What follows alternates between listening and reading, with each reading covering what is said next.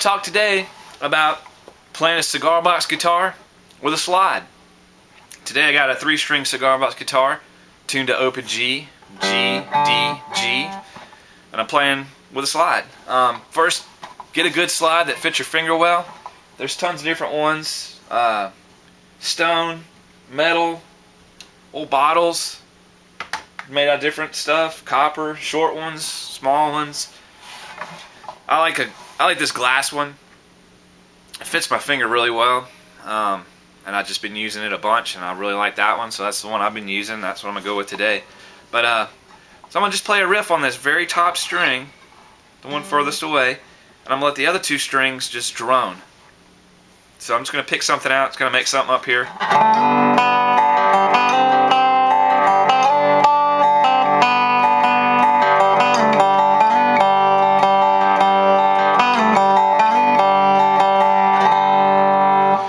Sounds pretty cool, just like that. You can do stuff like that. Really easy way to play, just playing that top string and letting the other strings drone. We can play it with a slide, and it makes it jump, gives it a cool tone. So let's hear that same kind of idea with a slide.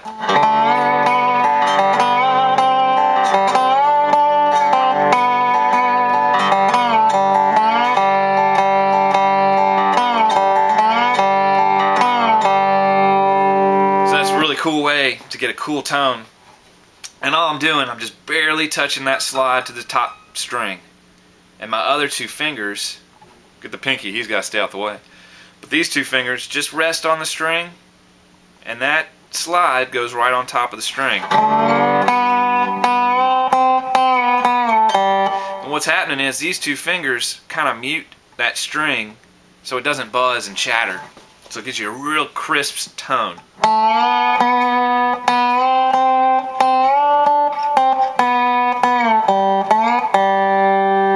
Another kind of trick is to slide up to your note instead of just going. I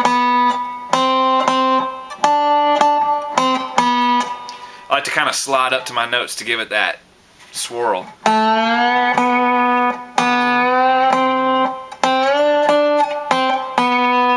I'm putting that slide right on top of the fret, right above it.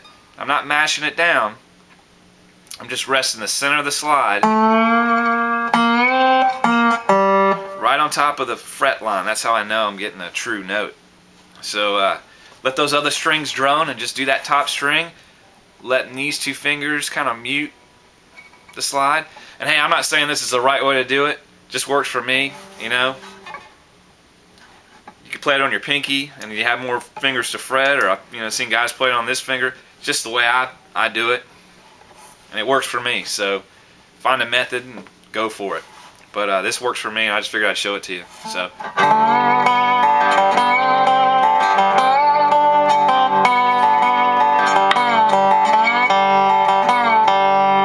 another thing you can do is play all the strings. And what I'm doing there is I'm keeping my slide, and then again I'm just barely touching it to all 3 strings, and I'm using these 2 fingers. I'm laying them over the strings so they don't buzz. The strings don't buzz. You get a nice crisp tone.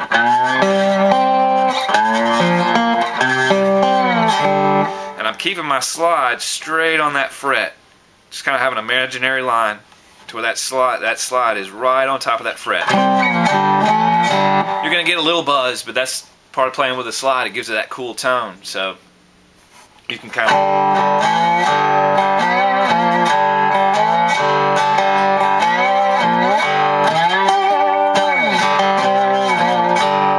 So practice doing that. Practice just holding that slide and letting those fingers mute behind it.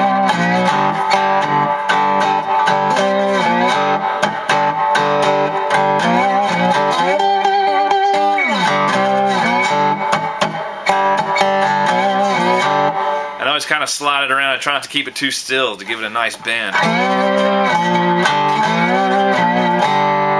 So practice that method, and hopefully you'll have some success, and just have fun and strum, and don't worry about anything else. Just make it go.